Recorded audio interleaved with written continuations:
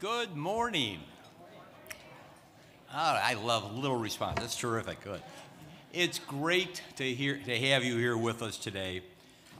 We're delighted that you can be part of what we think is going to be the beginning of a great tradition for the Milken Institute. This is our very first Milken Institute Public Health Summit. We're looking forward to a very productive day, a very busy one, and one where you're going to have difficult choices about what to see and do. Our goal at the Milken Institute and our Center for Public Policy is to do in the area of public health what we've done in the field of medical research, that is, which has been spearheaded by our great Faster Cures division, which is here in Washington, D.C. We want to bring together people in the field, spark ideas and insights, help foster effective collaboration in the public health arena, with the goal of making prevention at least as important and meaningful for funders, for policymakers, as discovering cures currently is. Today's sessions include panels on some of the most pressing issues in public health, with insights from top experts in the field. You're going to have a wonderful day, and I'm sure you'll all be here for the full day. You won't want to miss the lunch session with a special update on the Zika crisis from CDC Director Tom Frieden. And tonight we have a great dinner, which if you signed up for, you'll really enjoy, with wonderful discussions. If you haven't signed up for it, I must tell you it's full. So if you'd like to attend and hear Congressman Upton and Minority Leader Nancy Pelosi and the director of the NIH, Francis Collins, and FDA Commissioner Robert Cardiff, you can do that if you have either signed up already or if you want to come and sort of stand by to see if we have no-shows so there's room. To make the day productive as possible for you, be sure, if you haven't done so already, that you download the Milken Institute Events app. It's included in the full program panel locations. It includes the speaker list, and importantly, it includes the biographies of all of our speakers. Now, we have, as I mentioned, a number of sessions. The breakout sessions will be seated on a first-come, first-served basis, so even if you signed up for something to give us an indication of who's going to what, it doesn't mean you're guaranteed a seat. So please, if it's something important to you, get there on time. And if you miss a panel, don't worry. As is traditional for all of the Milken Institute events, all of the panels will be posted online very shortly, probably by this time tomorrow. Okay, enough with the preliminaries. We'll tell you a little bit more about the Milken Institute at lunch. But in the meantime, let's start our opening plenary, the promise of public health. We're delighted to have as the moderator for this great panel, Richard Besser. Richard is the Chief Health and Medical Editor at ABC News. He served at the Centers for Disease Control and Prevention, including as head of the Coordinating Office for Terrorism, Preparedness, and Emergency Response. His many awards include the Surgeon General's Medallion for his leadership at the CDC during the H1N1 pandemic, and is a Dean's Medal from the Johns Hopkins Bloomberg School of Public Health. We have a wonderful panel for you, and to introduce them and to lead it, please join me in welcoming Dr. Richard Besser and our panel.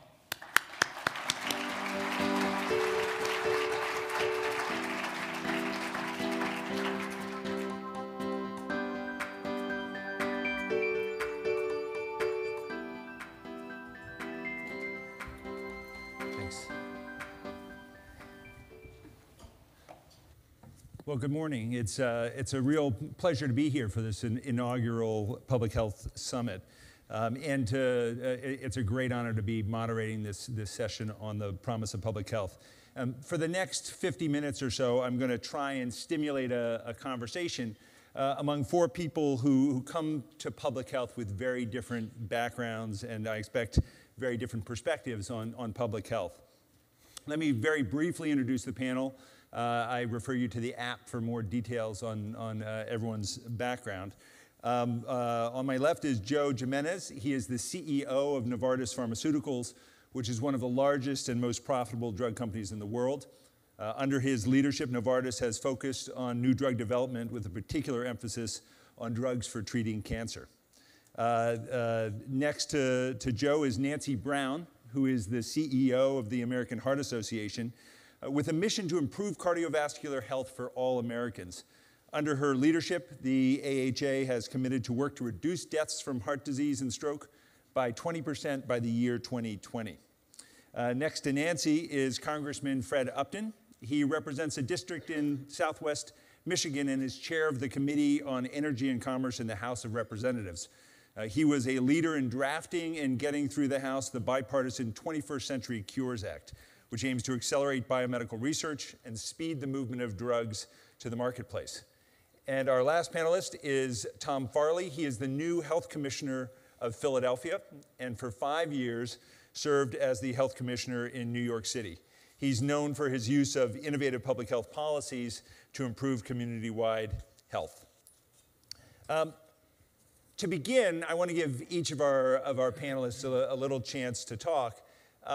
And when I was thinking about this panel on public health and promise of public health, I remembered a video I had seen many years ago at a public health conference. And in the video, they went on the street and they asked the public the question, what is public health? And the answers that they got back were all over the board.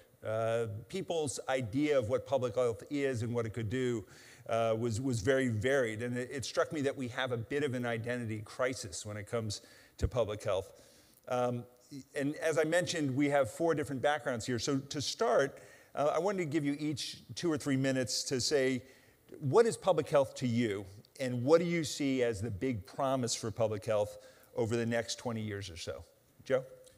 Let me start. I think to me, public health means improving the health of the general public in whatever society you are existing in. So, for example, the role of a pharmaceutical company in public health would be to help either prevent or eliminate disease. And when you think about the demographic changes that the world is going to see over the next 10 years, we're going to add 1 billion people to the population of the Earth.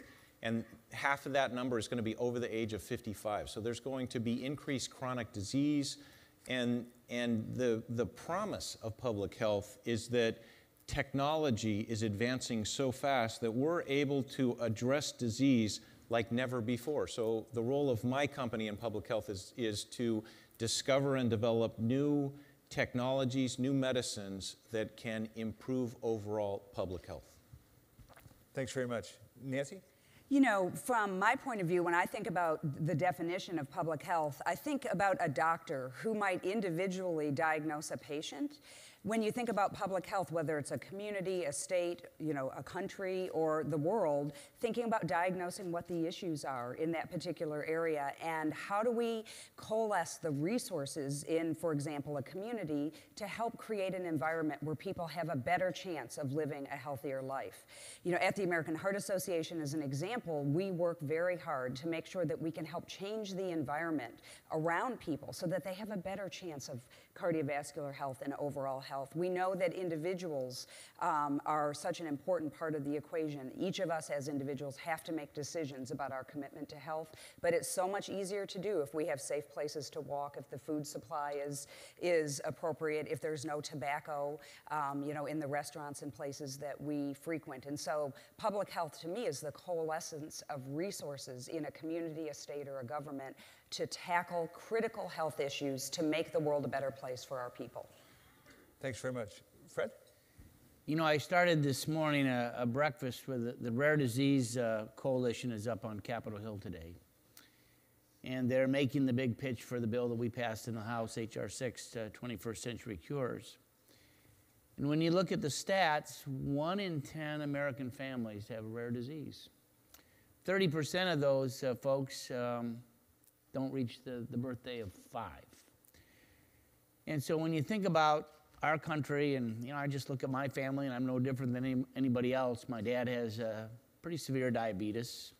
That device that he's been running the last 2 years saved his life the first week he had it. My mom's a cancer survivor. My wife's got lupus. My uncle who lived across the street died of Parkinson's. I'm no different than anybody else. And we're a nation, the last, I led the effort with Henry Waxman and John McCain and Paul Wellstone back in the 90s to double the money for the NIH budget. And, as I kick the tires and I go back to terrific research institutions, as at Michigan, University of Michigan a couple weeks ago, there's just a crying for the research dollars that they need, and we can find the solution to these diseases if we invest. We had sequestration, we've got these budget woes, and great credit to the leaders on both sides. And I'm glad Nancy Pelosi is going to be here tonight for the dinner with me. But we've seen good advances. This is the first real jumpstart for the NIH. We need to do more of that, and that's, if we can solve it here, not only do we create the jobs, but we'll impact the suffering in a positive way of literally every family around the globe. So that's what public health is. We need to find the cures for these things. Thanks very much. Tom? If you talk to public health people and say, what's the definition of public health? The answer comes back, it's about assuring the conditions under which people can be healthy. So it is about changing the environment for all of us that makes us less likely to get sick. But really, public health as a field grew up in the 1800s when we had these epidemics of cholera and yellow fever and other infectious diseases that instilled panic in people. And there was this real public demand for a public health response. That was successful. Those epidemics have not occurred, or they've subsided tremendously. Yes, we still have problems with infectious diseases, but the biggest killers today are chronic diseases. They're cardiovascular disease and cancer. Because they develop over a long period of time, people don't panic about those in the same way that they did about infectious diseases. So it's taken us been more difficult to get the kind of public interest in public health for these conditions as it has for infectious diseases. Nonetheless, we are succeeding. We are winning, and I can talk more about it later if you want, in preventing cancer, preventing cardiovascular disease. So I think it's a particularly important time for us to force the focus of public health approaches on those diseases because we know it can work from our successes in infectious diseases. Well, it's a number of different perspectives here, and we're going to get into a lot of the themes and issues that you've raised over the rest of this session. I wanted to start by asking some questions about the role of government in public health, because I think we do have some different perspectives here. When you think about the big public health problems we face in the 21st century, heart disease, diabetes, cancer, among many others, many of the prevention efforts focus on changing behavior. And there are many ways to go about that. And given the composition of the panel, I want to focus a bit on heart disease here and the role government should play, if any, in promoting public health. So Tom, I want to start with you on this.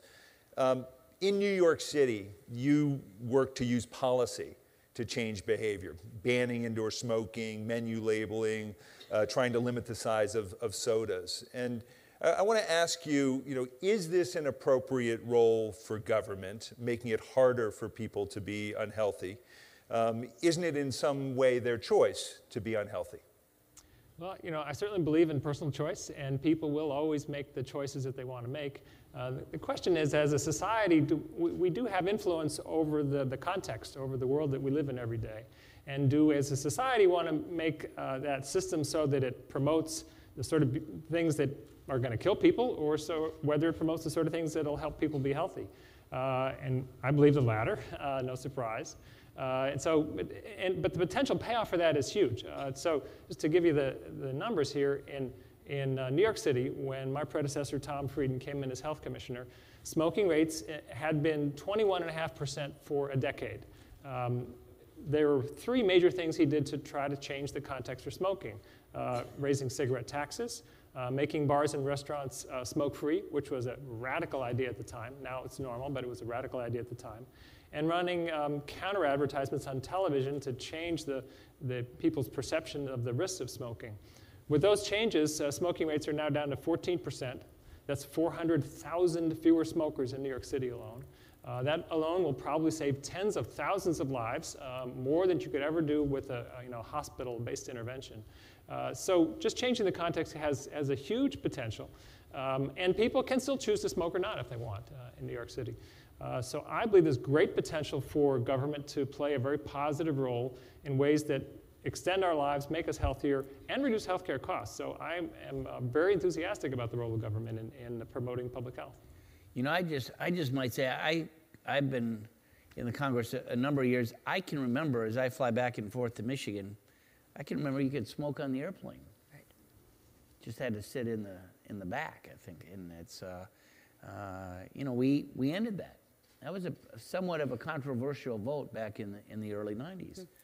I remember I provided the swing vote in our committee on banning smoking in the workplace. Again, that was pretty controversial. I had the lead Republican then was from a tobacco state. He was not very happy with me as I was the deciding vote on that.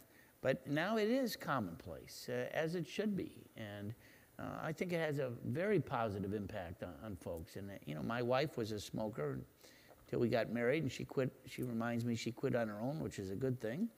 But, she just, for years when you'd go to a restaurant and they're smoking, my daughter was a waitress, as many of us started in that field as we were in college, and that was our summer job. I mean, you don't want smokers there. So the government does have a role to play, and it's a very positive thing that we wouldn't think maybe twice about. Can you imagine someone lighting up today on an airplane? Holy cow. It's interesting. Nancy? I was going to say, it's interesting. I just flew in late last night from the HIMSS meeting in Las Vegas.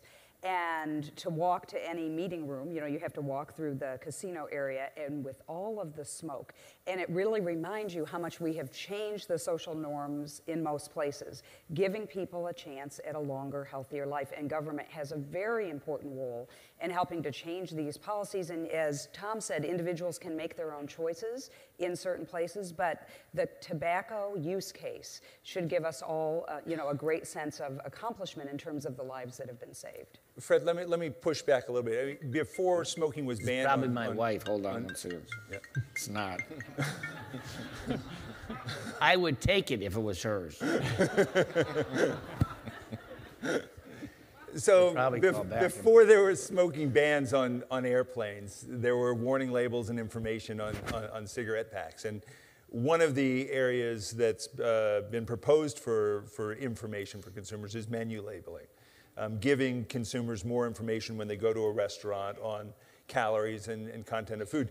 This is an area where you've been a critic. Well, I support menu labeling. Let's put it that way. But when you require, for example, pizza. I talked to the chairman of Domino's Pizza last week. Domino's is a Michigan-based company. They tell us that if you have between thin and crispy and deep dish and olives without pepperoni, you can have you can literally have millions of different scenarios on a single slice of pizza. To require a menu labeling with all of that, I think, is a little bit overreach. I think it's one thing to have, as you look at menus, I make choices when I go to a fast food restaurant or whatever. I might choose something different based on the number of calories that are there. But to go by an individual slice when you've got that many, knowing that if you did it online, and a majority actually of pizza orders is actually done online, you don't need to put up that whole display board that has to change literally with literally millions of different combinations. So it's the House, we passed bipartisan legislation to sort of send a notice to the FDA, and we're hoping that the Senate will take it up and be a little bit more reasonable in terms of the actual menu labeling itself. You can imagine with ice cream scoops. You've got, I go into Klowden's is our big brand in Michigan. They've got probably 60 different kinds of ice cream, and you've got a lot of different combinations, whether you have a sugar cone or whether you have a regular cone or a large cone, or you put sprinkles on it if you bring your kids in. It can be a better done regulation than what FDA came out with. I think one of the things beyond what's been said around the role of government would be to help eliminate some of the barriers to public health. So, for example, creating incentives for the private sector to go after public health in a way that they haven't been able to before. I think 21st Century Cures is a good example of that. It's bringing the regulatory framework into this century that can help us streamline and take advantage of the digital revolution that's occurring. I'm going to come back to that in just one second. Nancy, what's the American Heart Association perspective on using policy to promote health? I mean, salt is an area where the Heart Association has raised big concerns. We sure have. Should the government restrict or in some way regulate the amount of salt that's allowed in people's diets? You know, I have to come back on this menu labeling thing as well. We absolutely believe at the American Heart Association that government does play an important role. You know, if at the end of every single day, we exist to serve the people in this country. That's why the American Heart Association exists. We are funded largely by donors who expect us to advocate on their behalf. And so whether it is increased sodium in the food supply, whether it is, you know, availability of information so that the public can make important, informed decisions about their health. We think that this regulatory framework that Joe has described is very, very important. You know, salt is a critical issue. You know, the average American consumes 3,300 milligrams of sodium a day, raising their blood pressure. People, you know, if you look at over 75% of people in this country have or will have elevated blood pressure in their life, leading to heart attacks, strokes, you know, heart failure, other kinds of terrible problems. And we need to regulate the amount of these ingredients, and we need to inform the public. And back, Fred, on the menu labeling, I'm glad to hear you say you support menu labeling, because what we see from the public and what we know from our surveying is the public wants to know and understand. They want to understand what's in the food that they're eating. They want to be able to make decisions, and they cannot do that if there's not a framework that requires it. Yeah. I want to move on to another topic. Relates somewhat to what Joe raised, but we're going to get more into 21st Century Cures in a minute. This has to do with big data and availability of data now in the 21st century. And there's enormous amounts of data that are becoming available. Everything from data on our genes and propensity for diseases starting at birth. Our choices as consumers, our movements throughout the day, our health behaviors, treatment decisions, and health status. And I want to dive in a little bit to what this may mean for public health. You know, Tom, I'll start with you again on this. And in New York City, you were very data focused. How did you use data to work towards improving health in the community? Yeah, I view data, you know, I'm a doctor, and I'm trained in things like when you examine a patient, you do a history and physical, and you do laboratory tests. To me, when you're looking at population health, that's what data is about. It's really measuring the health of your population. It's measuring the problems that are causing people to get sick, and it's measuring whether what you did to try to help people avoid getting sick worked. And so we used whatever data sources we could. Most of the data sources during my time were things that had been around, you know, telephone surveys on smoking rates and surveillance for diseases. But we started to tap into electronic health records as I was finishing up, where there are now, I think, about 3 million patients who are going to physicians that are using an electronic health record that was designed by the health department, where that aggregate data is accessible to the health department in an anonymous way, so we don't see any names. But through that, we can measure, for example, the body mass index of hundreds of thousands of New Yorkers in a real-time way. So we can see, well, geez, this change was made. Have we actually had an impact on obesity this quarter, rather than waiting for 5 years to see if that worked? So I think the potential for that to have us understand much more quickly what things can help a population stay healthy is enormous. I couldn't be more excited than the availability of big data to improve our public health techniques. Joe, one of the things that I've read you speak about is something called conditional reimbursement, and the idea of getting paid based on how well a treatment works. And I think the promise of big data is being able to give you that granularity to see. What is Novartis doing in this area, and how do you see the availability of data and information changing your model? Yes, data and the availability of real world data is allowing us to do what at Novartis we believe is going to be important to improving the sustainability of healthcare systems, and that is to be able to shift from what we have called a transactional approach where we're selling a pill or selling the number of medications to an outcomes-based approach where we're getting compensated based on the real-world delivery of a benefit. So an example of this is we just launched a new heart failure drug called Entresto for chronic heart failure. We know in clinical trials that this reduces hospitalization by 20% and it reduces cardiovascular death by 20%. So if you go to a payer and you say, we can help you lower your total cost of overall treatment of chronic heart failure by lowering the disease or lowering hospitalization, and we know how much hospitalization costs, then we would get compensated based on our ability to help you do that. And if we don't do it, then we don't get compensated. So data, having the data available facilitates those kinds of agreements. One of the other things that I read about regarding heart patients is this idea of remote monitoring of heart patients. Can you explain a little bit about how that ties in? Yes, if you shift from a transaction to getting compensated on the outcome, then it's in our interest to understand and help the health system understand when that patient may be getting close to having an episode where they have to be hospitalized. We also know that for chronic heart failure patients, when they start to retain water and gain weight, that's the beginning of an episode that may require intervention.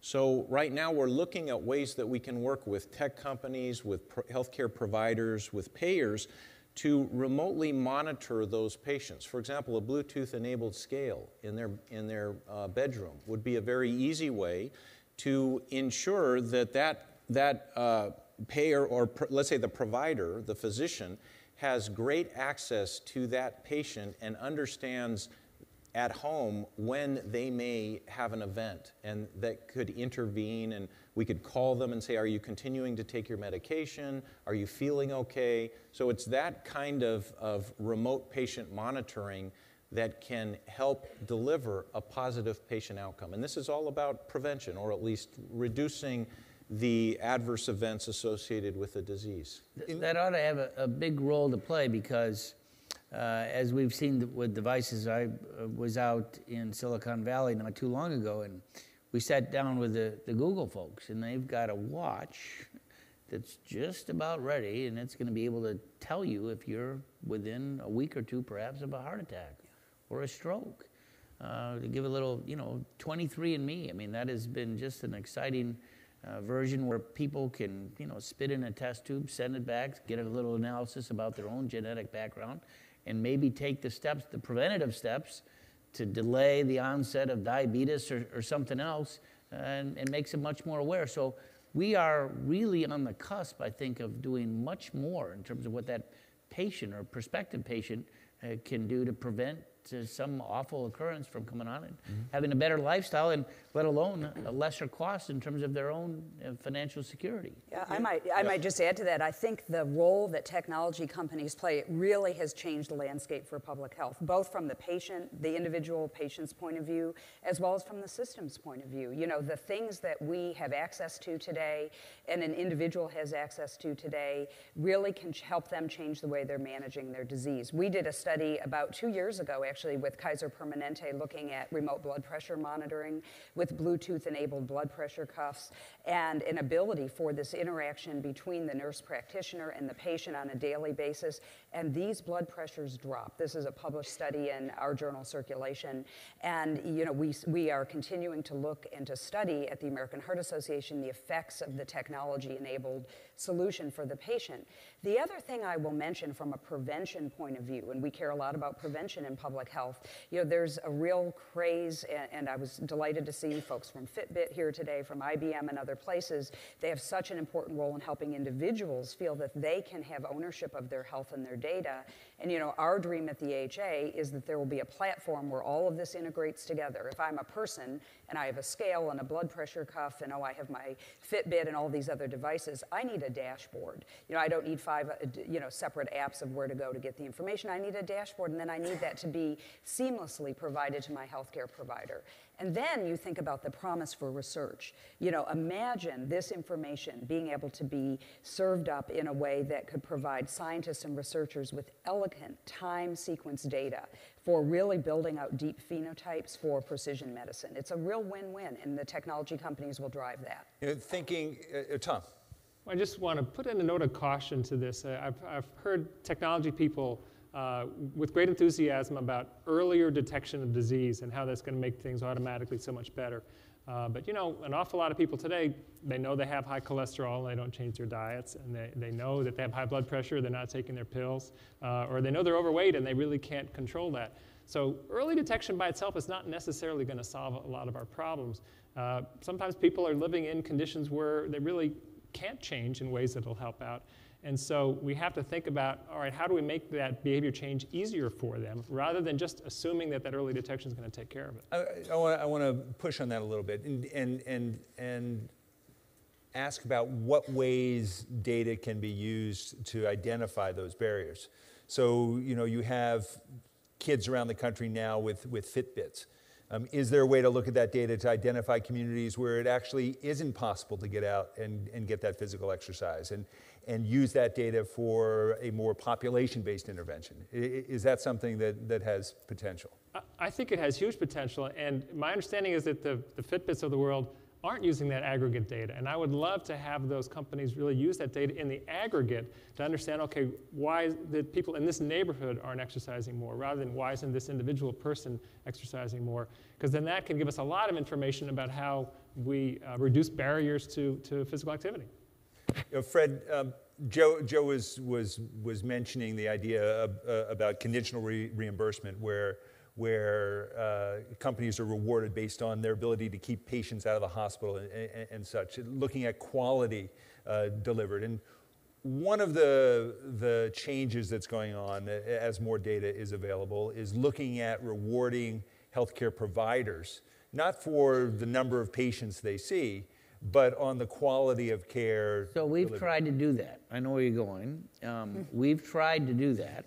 And in fact, the bill that we passed last year that the president signed into law, the SGRs, Sustainable Growth Rate Index Fund, which in essence, that's the reimbursement for all of Medicare, is now going to be based on outcomes rather than just the number of patients. And is that a good thing? It's a good thing. We passed it, I want to say it was like 91-8 in the Senate, and we passed it with, I want to say, 386 votes in the House. And it's not only going to save money, but it's also going to save lives. And it has a whole different focus then on what the physician community, what the providers are going to be doing for the patients that they treat. And without it, we were faced, I want to say we had something like 17 stopgap measures where if we didn't act, the reimbursement rate for Medicare, those physicians that serve Medicare patients, was going to drop as much as 30% overnight. And so you're going to take away the physician community from even treating those over 65, let alone access to seniors for, what is really pretty routine.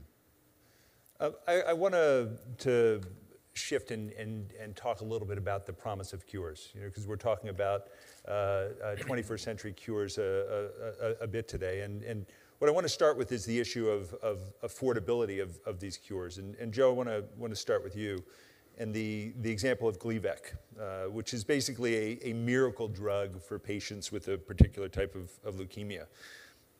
It turned that disease, which had been uniformly fatal after several years, into a chronic disease.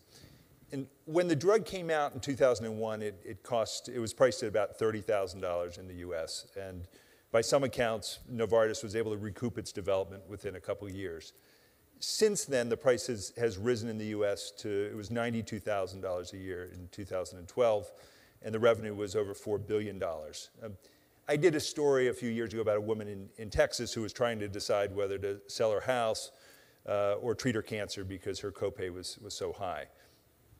How do you determine, as we move forward with 21st century cures and more diseases that are targeting smaller numbers of patients, how do you determine what is a justifiable price for a drug? I mean, is it what the market can bear, or is there something else to it? No, obviously, pharmaceutical pricing is front and center in a lot of discussions today. And in the Gleevec example, which is a good one, when we launch a drug, we continue to research the drug, and we continue to find new indications for that drug beyond its initial indication, which is chronic myeloid leukemia. So there is still investment that goes in, and then as we find new indications, there's more value that is driven by that. But the thing to remember in pharmaceutical pricing is you have to think about the right time period upon which to think. So for example, we invest in high-risk activity to discover and develop new drugs, new treatments. Our shareholders and people that we attract capital, we need a period of exclusivity to recover the cost of that investment with a profit, but then think about what happens once that exclusivity ends. And Gleevec is a perfect example. On February 1st of this year, Gleevec went generic. And there was one entrant, and in 6 months there will be multiple generic entrants. So that same drug will be pennies a day for eternity for any patient that has chronic myeloid leukemia for the future of mankind. So when you think about that and the benefit that the pharmaceutical company brought, yes, there was a period of 13 years where we recovered the cost of that investment. But now for the next 100 years, whoever has chronic myeloid leukemia will have it for pennies a day. So I think you have to think about that, because if you say we're not going to create incentive for pharma companies or other private industry to develop new drugs, you won't have any generics because there won't be any innovative drugs. No one will invest in 10 years and billions of dollars to develop a new drug if there's not incentive. So it's a very complicated and important issue. Fred? Let me say, too, that, we learned very quickly that the investment by venture capitalists in this country dropped by a magnitude of 50% in the last 4 or 5 years. And it dropped because, those are the folks that are looking to get the return on the dollar, and they were going overseas. They stopped doing it here. And we got to turn that around. And one of the things that our bill does, and we worked very closely with Margaret Hamburg, then the FDA director, and the new director is going to be, I'm looking forward to serving with him. But Andy Van Eschenbach, who may even be here, I can't, all these lights are on. But, Andy, the former FDA committee, he literally spent days in one of my subcommittee rooms, going page by page, looking through our draft proposal, making suggestions, of which I think we took them all, to make sure that the gold standard is still there, that we're not going to be putting out drugs or devices that don't meet the criteria that it should have. But at the end of the day, if we can get our bill signed into law, like I think that we can, we are going to shorten the time that it takes from A to Z to get that approved. And when you do that, not only do you reduce the cost and the time, but get to deliver the drug and device to the patient in a faster way, but guess what? That cost is going to come down too. So it is going to be rather dramatic what we've done as it impacts patients' lives. Fred, this is an area that the public this year has been focusing in on a lot. Markin Shkreli was the poster boy for price gouging after raising the price of a generic by 5,000%. Drugs like Gleevec cost 2 to 3 times as much in the U.S. as in many other countries, and the Affordable Care Act and Medicare legislation have done nothing to address drug cost. Why does Congress prohibit the government from negotiating drug price? Well, there was actually a study, GAO did a study, and it said that, this is the issue as it relates to Medicare. Can you allow competition? And GAO did a report, actually with John Dingell then was chairman of the committee, and said that there'd be no savings at all. So we're we're not convinced that you're going to see a savings there if you allow them to bid against each other. But, you know, our goal is, you know, let's reduce the cost by expediting the approval process, because we know that can put some downward pressure on those ultimate costs. And, you know, as we know with Hep C as an example, and, you know, we saw what the price is beginning to come down now. And it's rather still a substantial difference between a kidney transplant, which is the old way, and actually curing the disease. And knowing that we're going to be getting the generics, got more companies now that are involved, that price is coming down. They're working with Medicaid in a number of states. Michigan is one of my states, but other states as well, to really try to get those prices down, and it's working. I want to shift gears and ask a little bit about partnerships. Because clearly one of the promises of public health is groups coming together with different backgrounds to accomplish similar goals. But it can be tricky. There was a lot in the news this past year about soft drink companies sponsoring institutions to show that really obesity was about lack of exercise. Nancy, I want to ask you, how does the American Heart Association go about finding the most productive partnerships, and how do you negotiate those in a way so that the organization is not co-opted? Yeah. You know, what an important question. And we're very proud at the American Heart Association that we have, for decades, I think, been able to demonstrate a critical role of coming together in partnership, whether it's the AHA with other public health organizations or whether it's the AHA with companies. You know, there are easy ones that, you know, people can look at that and say, oh, yes, that makes sense. You know, Macy's, proud sponsor of Go Red for Women, bringing fashion to the issue of women and heart disease. You know, there are also partnerships and relationships where we have to look very carefully at the goals of the partnership, and do they allow us to achieve our mission? Can we, of course, at all times avoid any perceived or actual conflicts of interest? You know, we make sure at the AHA, for example, that any partnership that we have, whether it's in a local community, a hospital sponsoring a, you know, Heart Walk event, or whether it's a national sponsor, that the American Heart Association's science, our experts, our guidelines, and our communication strategies always, you know, are there at the end of the day. And so we carefully look for relationships that help us extend our reach, that help us achieve our mission. You know, we recently announced, speaking of Google, a wonderful partnership to find a cure for coronary heart disease. Google, AstraZeneca, and the American Heart Association, administered by the AHA, a $75 million research enterprise to fund one team and one leader. That is an obvious thing. It helps us achieve our mission and our goals. At the end of the day, we are very transparent with every corporate relationship we have. They're published on our website. Our corporate relations policies are on our website, and we're very proud of the relationships we have that help us achieve our mission. Tom, at the governmental level, at the city level, how does it work for you forming partnerships to improve health in a city? I mean, partnerships are essential in public health. No matter how big our individual government agencies are, you know, we can't influence all of the things that have an impact on somebody's health. We need to work with other government agencies, with the private sector, various entities, but we also need to be very careful that we are not being unduly influenced. So we need, I believe in strict rules about, you know, who you accept money from. I think AHA's got good examples for that.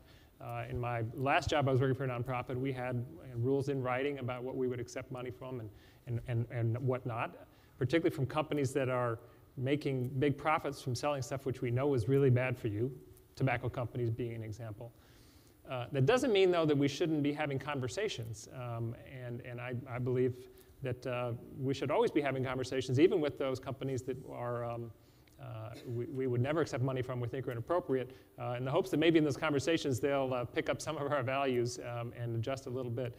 And that means that there will always be conversations and conflict at the same time well, I guess that, yeah, there's something, the conversations and conflict can happen at the same time. But I think that the strict rules are important because it is, all of us are always looking for funding. Even in the government, we're looking for external funding.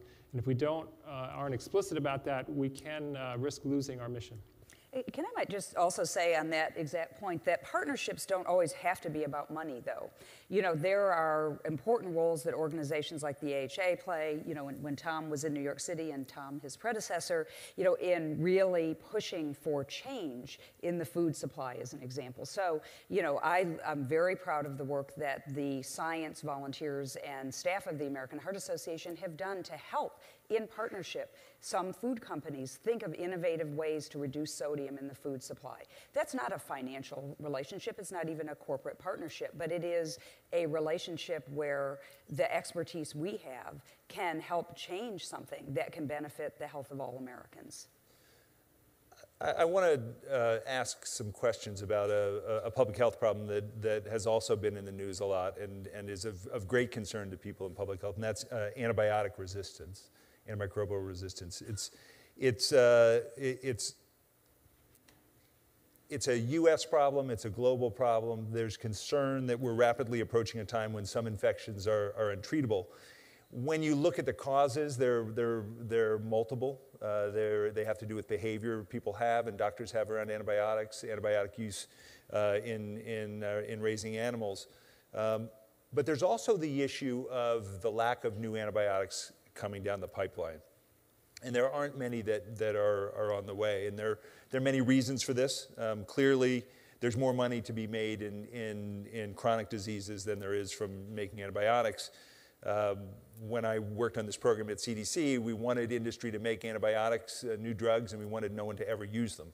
And that wasn't a very healthy business model. But with more and more mergers of drug companies, there's less R&D going on in this area. And Joe, I'll start with you. What kind of incentives are needed to get industry to work on an area that doesn't necessarily make business sense?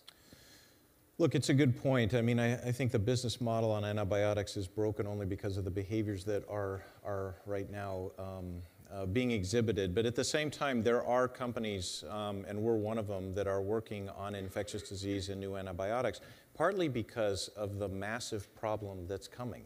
I mean, this is a big, big issue. Some people believe that we are already beyond the point where there's going to be, a significant issue. And so when you think about the kind of, I go back to orphan diseases and the way that we were able to address the same problem when there was not a lot of incentive to go after a disease with a very narrow patient population. There were incentives that were put in place for orphan diseases that enabled extension of intellectual property. It enabled you to partner and work with the right patient group. So I think there are definitely incentives that could be generated, and right now we're having discussions with the HHS, with other elements of the government to try to ensure that this is an area that is addressed, because I wouldn't say that there is not investment. There is investment right now in bringing new antibiotics to market, partly because the pharmaceutical companies see that we've got a big problem, and there's a little bit right now trust that once we bring these new drugs, these new antibiotics to market, that we'll be reimbursed for them. But at the same time, if there were more incentives created by the government or through the regulators, there would be even more investment. And I think we're trying to enhance that a little bit in the bill that we did. We had a provision in there that's going to help. And again, it came directly from us listening to folks on the outside world, posing that as a real issue that we needed to deal with. So it's part of what we've done with H.R. 6. Tom? Can I take the opportunity of this panel to put in a request then? And that is that when you think about those incentives, we don't forget tuberculosis, which is not a major problem in health in the United States right now, but it is an enormous global problem, and it's really been decades since we've had creative development of new anti-TB drugs, and at the global scale, we could contribute so much to health if we are doing R&D on those drugs as well. Hey, Fred, I want to push a little bit in terms of incentives. Joe mentioned the Orphan Drugs Act and that's ability to move things forward faster, but I did a Twitter chat yesterday with the rare disease community that you were just meeting with, and FDA was on that, and the National Organization of Rare Diseases. And They quoted a statistic that 95% of rare diseases do not have a treatment or a cure.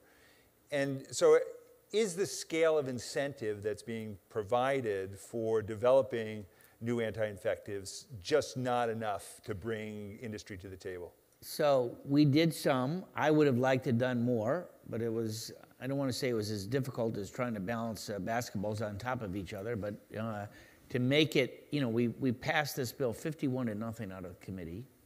And we allowed for repurposing of new drugs. We have some incentives there for a little extra exclusivity. We'll see what the Senate does. I mean, I thought we had a very good bill. Lamar Alexander and Patty Murray are working on a number of different things that we don't have in ours. We're looking forward to include where the president is on the Cancer Moonshot Initiative, which very exciting. We want to include that as part of our bill.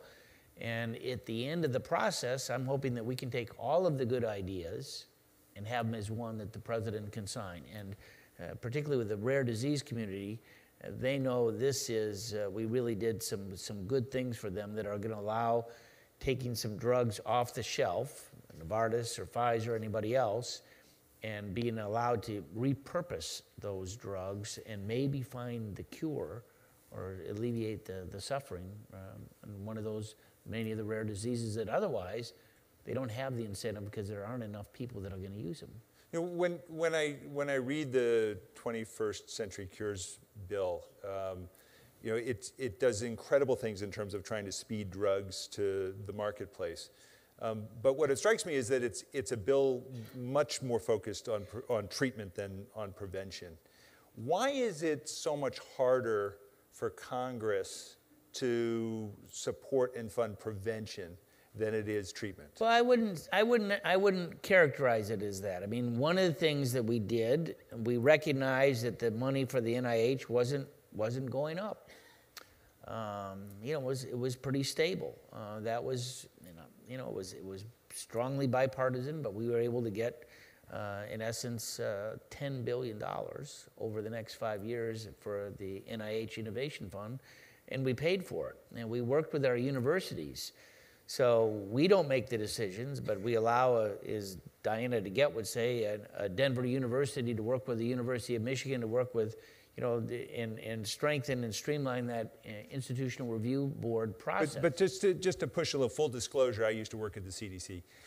When I think about prevention, I think about population health and work of public health agencies. So, I think so of let's treatment look at the Zika Zika or Ebola. I mean, particularly with these dollars that we're going to be providing to the NIH, I think we're going to be able to prevent some of those diseases that all of a sudden they're at the very top of the list in terms of what we ought to be focused on. Rich, I might just, on this issue of the CDC and prevention and the critical importance of funding prevention programs at places like the CDC, Million Hearts is a great example. This would receive funding.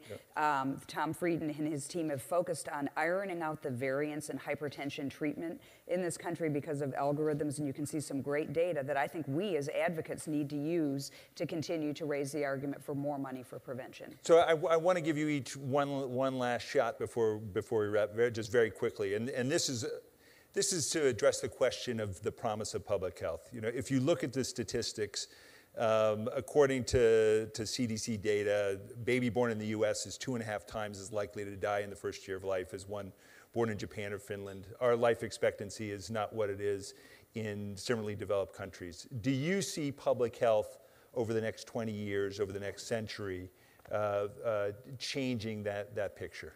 I do. I'm very optimistic, and it's because of the technology explosion that we are now seeing. With data and deep sequencing of the human genome, we're able to now target disease like never before, and I think in the future, you're going to look at a renaissance of innovation that's going to address some of the biggest public health issues that we have. Nancy? I completely agree with that. It doesn't take away the critical role of all of us focusing on communities at highest need and making sure that we are in there on the ground, helping change the environments in those communities so all Americans have the chance for equal right to health. Real quick, absolutely. It says please wrap up here, so I'm going to... It does. We're already off the air. I've already, He's used to this. They're into, you know, something else. All right. No. I'm very optimistic. I think the potential is great, but I don't think that the greatest advances are going to be through biomedical advances. I think they're going to be through public health approaches. And it's more about applying the knowledge we already have, that, you know, smoking, diet, physical activity, these are huge, and making those really be brought to scale. I want to thank all of our panelists for an interesting discussion. I think you're in store for a wonderful day. Thank you. Thank you.